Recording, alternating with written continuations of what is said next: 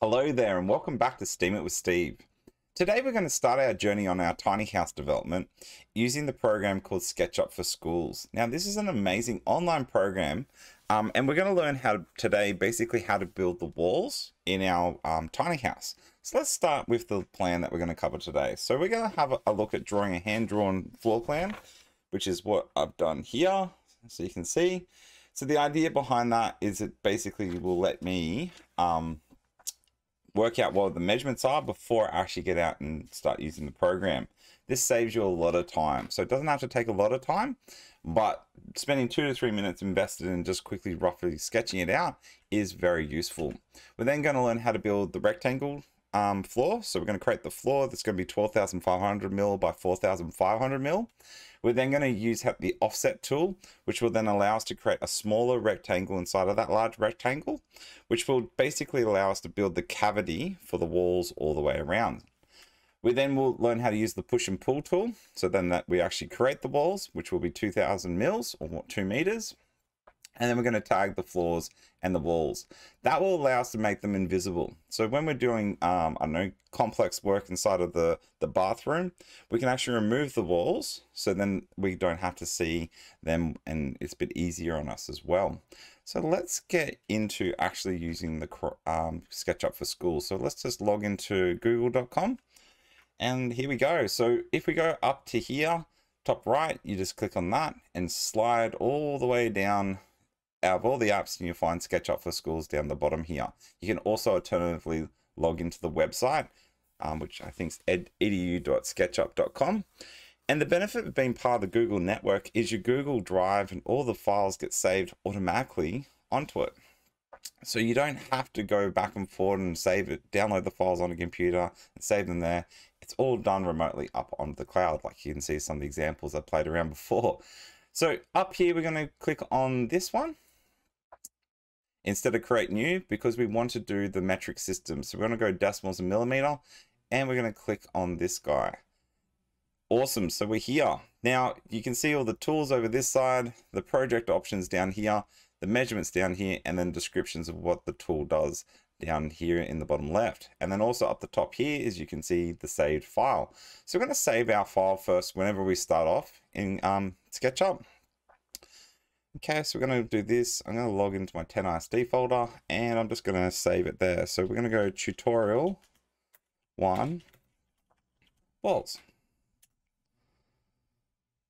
Okay, and we're saving. So it's saving, and now it's saved. So, and that's how easy it is to save it up on the Google Drive, which I think is amazing. Right, let's build our rectangle prism for the beginning. So we're going to go over here. We're going to use the 1, 2, 3, 4, 5, 6 option down. So you could either press the R key or click on this guy. So the first option out of that one. And we just find a space to click. So we're going to click somewhere over here, just so we're away from the little person. And what you should see down the bottom here, see how the measurements are moving around as I move this? Okay, which is kind of cool. So you can see how accurate it is. Now, as I go this way, up and down, do you see that it changes the second option? Whereas when I turn left and right, it changes the x-axis option. Okay, so I want to go horizontally. I'm going to go 12,500, and then I'm going to type in comma, and then 4,500, sorry, and then enter. Epic. So if I just use the hand tool, we can move across here. So I've just pressed H. Well, there's a few other options. Another cool option I found is if you press the middle mouse button and then the left mouse button, it also uses the hand tool, which could save you a lot of time.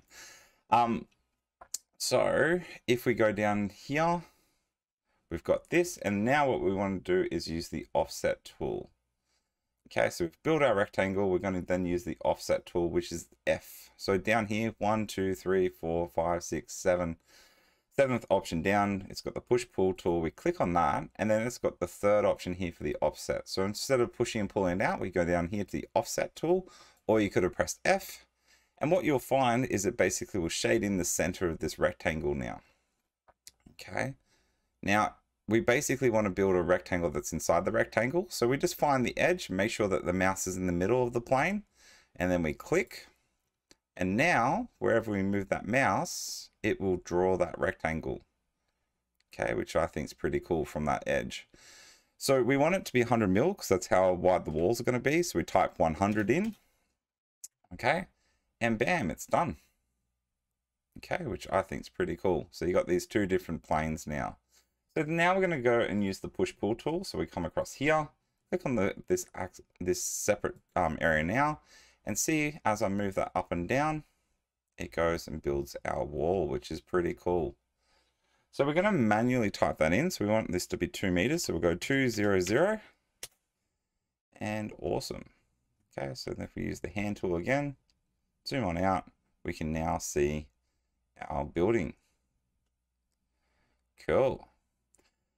So then the last step that we want to cover today is then how to tag these objects. So that will allow us to make these invisible. So if we're working, for example, inside the bathroom, which is going to be over here, we want to hide these walls sometimes so that we don't get confused what goes where.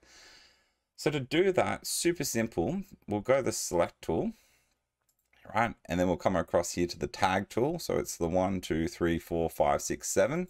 So this is the tag properties. And we're going to build a floor first. So up the top here is the little plus symbol. We click on that guy and we'll go floor, F-L-O-O-R. And then we'll click on OK. And that's built our floor. Now this is how easy it is to tag something. All you got to do is literally click on the object and then click on the area that you want it to be. So with this little tag that you see here, right? I don't know if I can get it. Yep, so that one there. Basically at the very tip of it, you'll see a tag. We need to click that in the area. So I'm going to click that in that area. So now if I click on the little eye up here, it makes my floor invisible. Now there's a bit of a hack you can do with the other walls. You could potentially go around, right, and click on each of these walls. So if I make a new one and we'll call this wall, sorry, walls, and then we go okay. If I click on the wall and then come over here and click on that wall, what you'll find is when they draw these 3D objects, we've only clicked on the inside of the wall, so that they're actually hollow, which is quite interesting. So if I click again, now I will be able to see all the way through. But then you'll see all this stuff around the edge here with the vertices, so the edges, the tops, and whatnot. Okay, which can be a bit gnarly. So you have to spend this big click fest. So instead of doing that, I've got a bit of a hack to show you. So instead of doing that, basically you can undo all that. Click on the select tool, right? And we're going to select everything inside this box, right? So just move it across. So we've now got everything selected. And all I'm going to do is shift click on the floor. So by shift clicking on that floor, I've now deselected that, right? And then I'm going to go across here to walls. So see how it's got no dots on it now? I'll click on the wall that I want, which is this one here. But because it's selected with everything, it's actually now selected everything. How cool is that? Cool. So now you've built this. The next step we're going to try and do in the next video is we're going to build a wall here for the bedroom. And then we're going to build one over here for the bathroom. Okay, so hopefully you've picked up something there today. You should understand now how to use the rectangle tool to build the base, building the walls, and then using the offset tool to bring it out. The last bit then was using the tag tool, so that way we can hide and make things invisible. So thanks again. If you've enjoyed this video, please like and subscribe. It helps with our YouTube algorithm here. And yeah, see you next time on STEAM with Steve. Adios.